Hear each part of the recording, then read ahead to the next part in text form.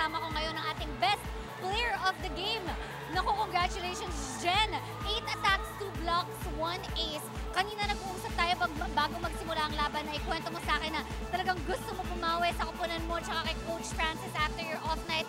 Ngayon, bawing-bawi, 3-set win. Ano ang pakiramdam? Sa akin sobrang saya pero hindi pa ako kontento kung ano yung nagawa ko ngayon. Siguro may kulang pa talaga.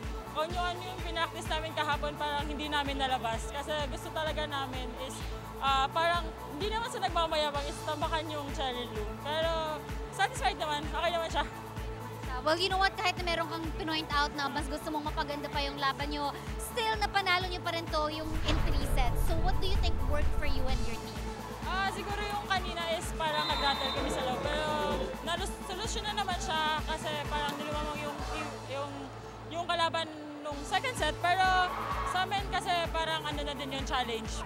Parang ginawa namin challenge yun nangyari kanina. Talagang nag-work for you guys ang mindset na yan. Ngayon, Jen, dahil player of the game ka, meron ka bang mga gustong pasalamatan at batiin? Yes, I would like to thank Generika-Ayala Management, Sir JP Orbeta, thank you po sa pagpunta.